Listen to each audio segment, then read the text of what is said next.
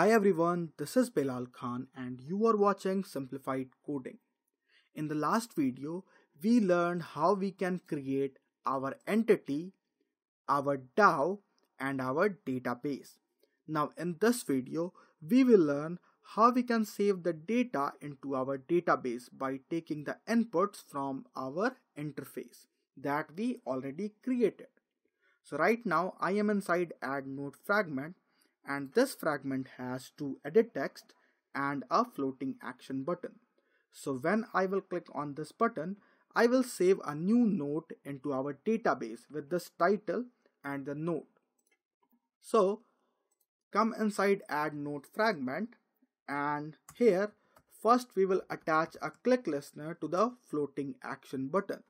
So the ID of the floating action button is button save.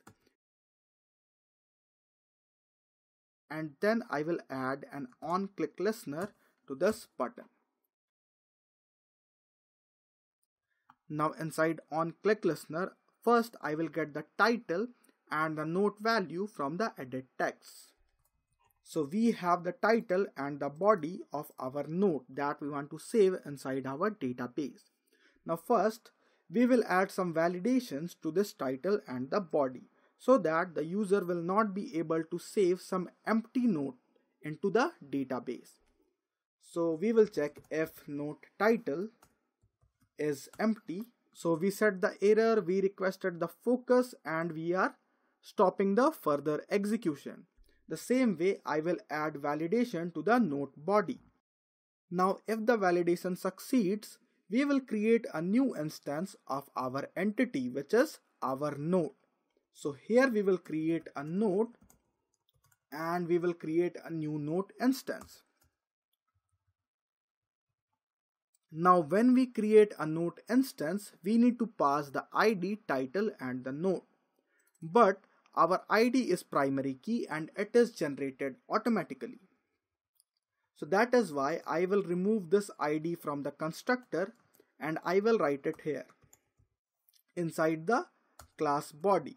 And this time I will make it a var of type int and the initial value would be 0. And we need to remove this ID from here because we cannot have two variables with the same name. So the error is gone. Now we will come back to the UI and inside add node fragment we will create our node instance.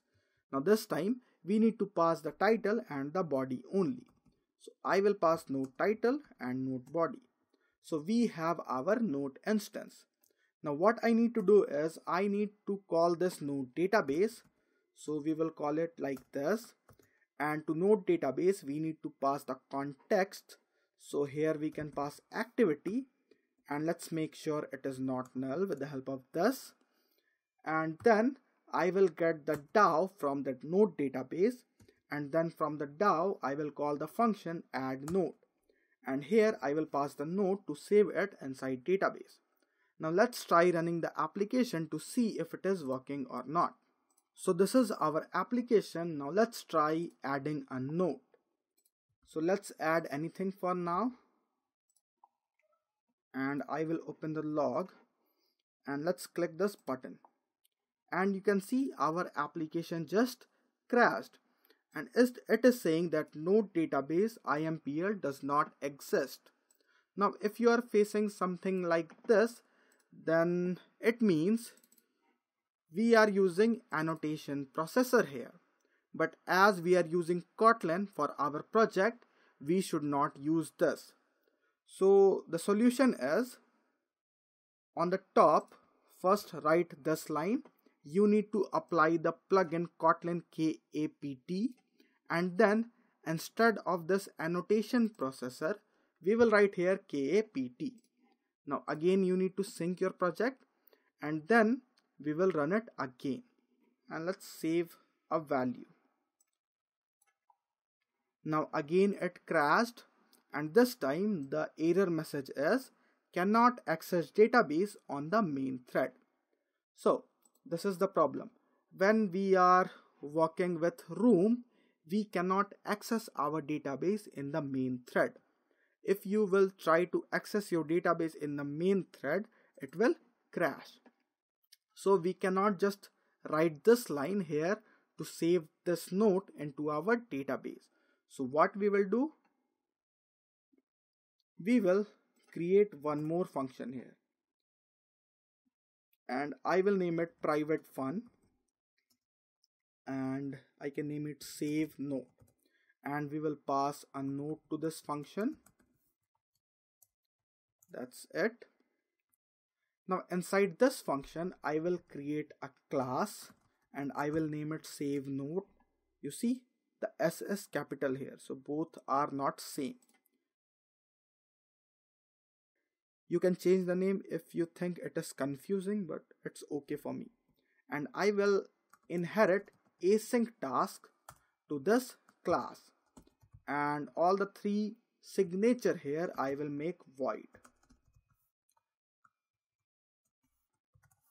And I just forget to write this parenthesis here, which means we are calling the parent class constructor.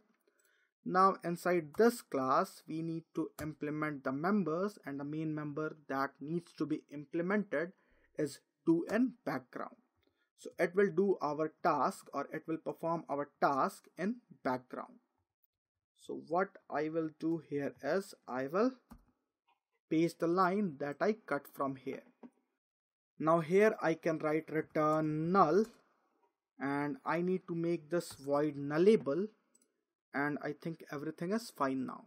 Now what I need to do is I need to create an instance of save note, and then I need to call the function execute, and everything is fine, I think. And here I can override one more function, which is override fun on post execute.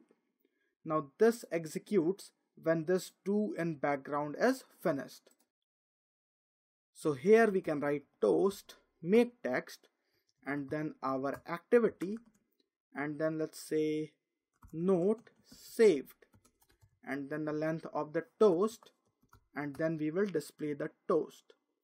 So when this is finished, this is called, and here we are just displaying a success message, and it is fine now. Now here we just need to call this function save note, and we need to pass the note.